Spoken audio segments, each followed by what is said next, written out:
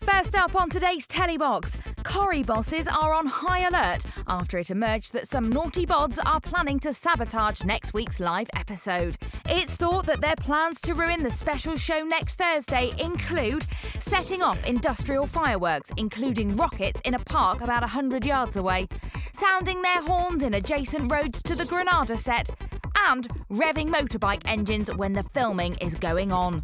And if reports are true, tensions are already high as the cast prepare for the big night. It's understood that one big name in the show was told off after the first get-together when he stumbled through his words.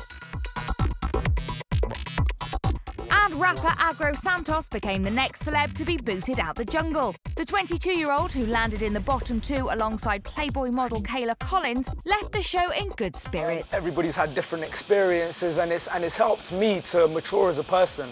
That's one thing I can say from being here. I definitely feel I've matured and I'm ready to carry on and take it to the next step, and it's partly to do with the fact that a lot of people are much older and wiser. A mature Aggro was greeted by his mum. And finally, Stacey Solomon last night revealed that she didn't get on with some of her fellow X Factor lot last year. I used to love Jedward.